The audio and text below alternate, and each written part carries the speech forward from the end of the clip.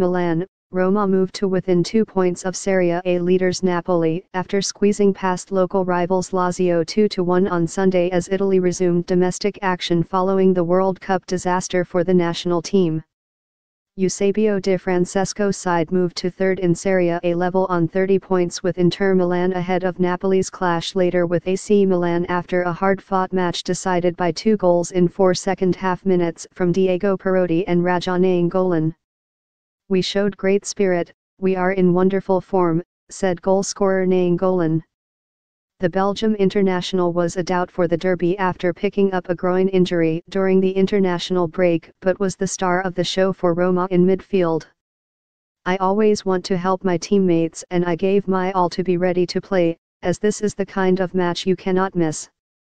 Roma's 5th straight win saw them leapfrog Lazio, who dropped down to 5th on 28 points after the derby defeat, ahead of Wednesday's trip to Atletico Madrid, where they could qualify for the Champions League knockout stages with a match to spare.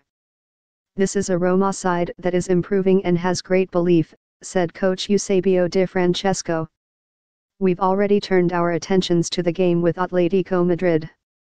We want to stay up at the top for as long as possible and I think we've got the right mentality to do just that." Dominant Roma looked set for a comprehensive victory when Perotti slotted home a 49th-minute penalty and Belgium midfielder Nainggolan drilled home a fine low strike 4 minutes later.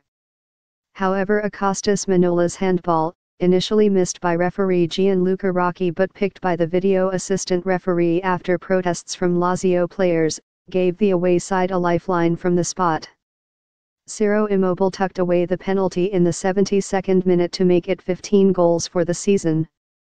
Lazio pressed for an equalizer but Roma held out for a nervy 3 points that strengthened their claims to be a contender to Juventus' Serie A crown.